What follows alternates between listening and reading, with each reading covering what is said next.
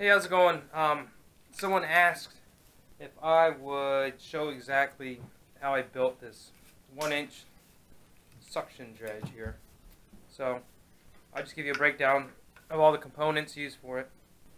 So, I guess starting from one end here, using 1100 gallons per hour seaflow pump. These are cheap ones on Amazon or eBay. You can get them for like, I believe Amazon had for like 13 bucks or $15. So, and this right here is a 1-inch. You can buy this at Home Depot. This 1-inch flexible clear tubing.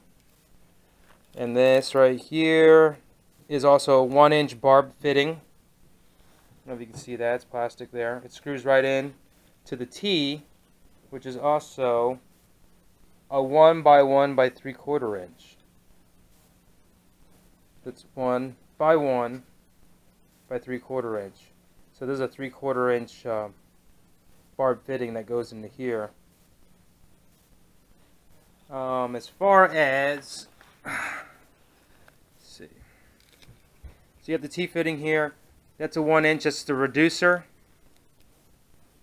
And let me see if I can pop that off. You can take this off so you can clean it. So basically that's what I have right there. This is a reducer. You actually have to drill.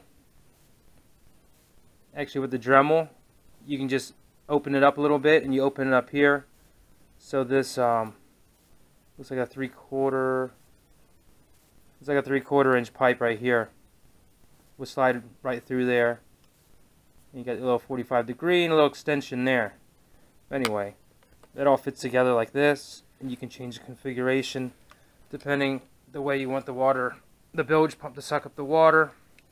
You can turn it which way you want.